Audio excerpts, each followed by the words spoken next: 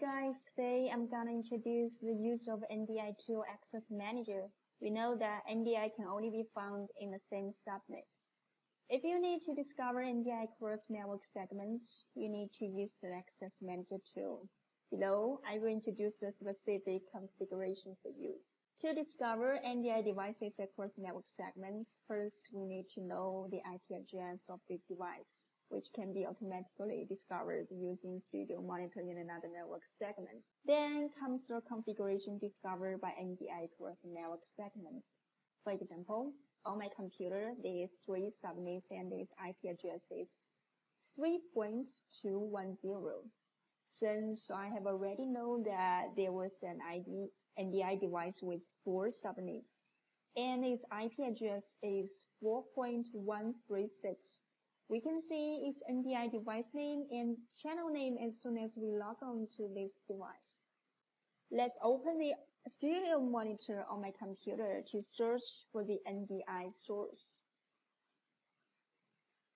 At present, we can't find any NDI source. Below, we open the Access Manager for configuration. The group name is public by default. Generally, it doesn't need to be modified and can be configured if necessary. The main configuration is remote resources. Click Add and fill in the IP address of the NDI device across a network segment. The local device name and channel name are the redefined local name of the remote NDI source.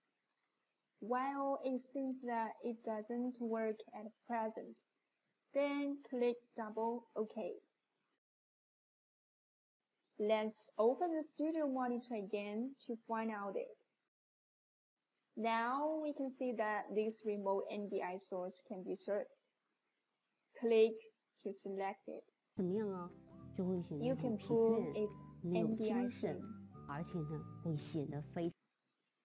Note that only this device with the Access Manager service enabled can implement NDI discovery across network segments.